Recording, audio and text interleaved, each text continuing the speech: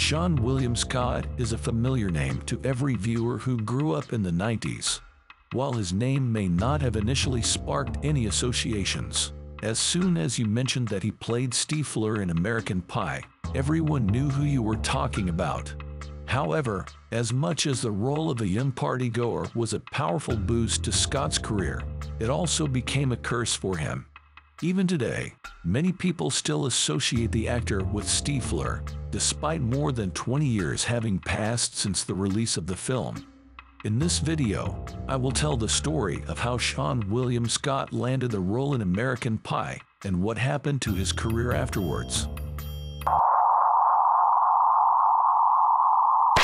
Scott had always wanted to become an actor, so after a brief stint in college, he packed up his things and moved to Los Angeles. Like many aspiring actors, his first job was a commercial shoot. His debut film role was a brief appearance in Born into Exile, and he also managed to appear in a music video. All of these events took place in 1997, and by 1999, he landed the role that would change his life. On July 7, 1999, American Pie was released and became a box office smash. Despite its $11 million budget, the film grossed $235 million at the box office, and the actors who played the main roles in the movie became international stars overnight. However, it was Seann William Scott who became the biggest star of the film. Despite the fact that, according to the creators of the film, the main role belonged to Jason Biggs, around whom the entire plot of the film revolved, it was Steafler, played by Scott, who became a favorite among audiences. It's even more surprising that Scott earned only $4,000 for his standout role, which, as the actor himself admitted, he spent even before the film was released. It's clear that his modest salary was due to the fact that Scott was an unknown actor at the time, and no one could have predicted that his supporting character would become such a beloved figure among audiences. In 2000, he starred in the thriller Final Destination, which proved to be a box office success, grossing $112 million. That same year, Seann appeared in Todd Phillips' film Road Trip, which was another commercial success, earning $119 million at the box office with a budget of $16 million. Additionally, in 2000, Seann also starred in the fairly successful comedy Dude, Where's My Car?, alongside up-and-coming actor Ashton Kutcher. All three projects released in the same year were profitable and brought studios a decent profit. Hollywood studios unanimously believed that Scott was the next big comedy star, capable of generating hundreds of millions of dollars in box office revenue based solely on his presence.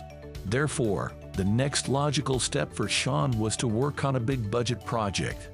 Seann was invited by Ivan Reitman, the creator of Ghostbusters, to play one of the main roles in Evolution, a sci-fi comedy film with an astounding budget of $80 million.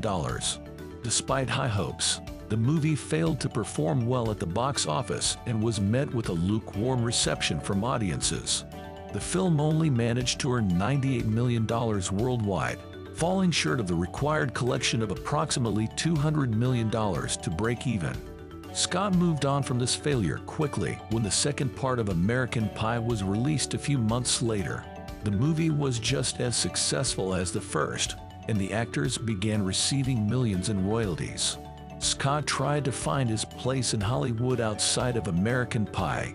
After the failure of Evolution, the actor found himself involved in an even more unsuccessful project called Stark Raving Mad.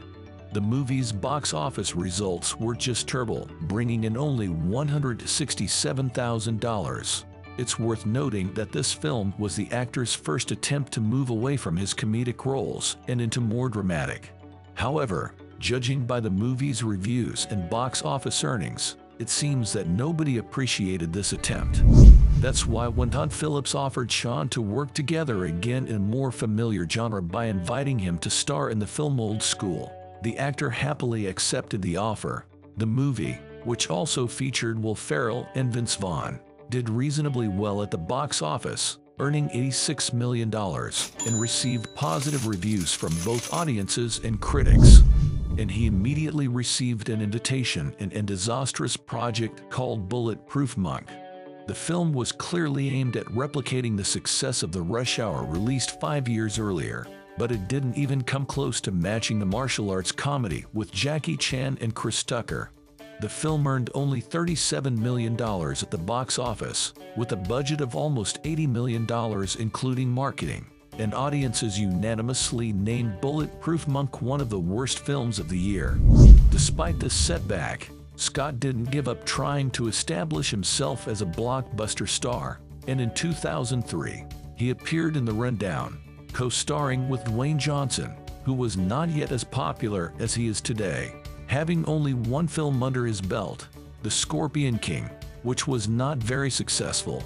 To many viewers, he was still just another wrestler trying to conquer Hollywood. Despite positive reviews from both critics and audiences, The Rundown earned only $80 million at the box office with a budget of $85 million. This failure finally made Seann say goodbye to blockbusters and return to more modest comedies. After a series of failures, the third installment of American Pie once again became a box office hit, coming to the actor's rescue. The following year was as successful as it was unsuccessful for him.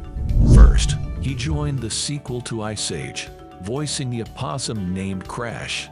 The animated film, with a budget of $80 million, grossed $660 million worldwide, and finally convinced 20th Century Fox to create a franchise that includes 5 parts and several spin-offs. However, 2006 was marred by the actor's unsuccessful project, the action movie Southland Tales, in which he starred again with Dwayne Johnson. This time, their joint work's failure was more painful. Not only did almost no one watch the movie, given its box office of $374,000, but even those who saw the film were, to put it mildly, unimpressed. This applies to both critics and audiences.